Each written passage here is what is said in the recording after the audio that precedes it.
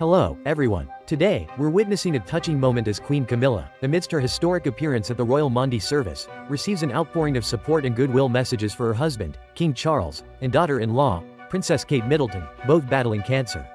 Join us as we delve into this heartwarming display of solidarity and compassion. Queen Camilla's emotional response was palpable as she received an abundance of goodwill messages and tokens of support for her husband and daughter-in-law.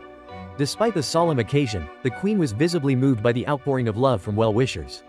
The Queen's presence at the Royal Maundy Service served as a beacon of unity and strength for the royal family amidst their trials. As Bishop of Worcester Dr. John Inge conveyed messages of love and respect for King Charles, Queen Camilla became a symbol of resilience, standing tall in the face of adversity.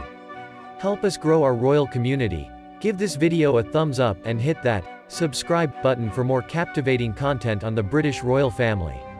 Community members seized the opportunity to express their heartfelt support for Princess Kate Middleton as well, extending their thoughts and prayers during Queen Camilla's brief walkabout. The overwhelming display of solidarity underscored the deep bonds between the royal family and the public.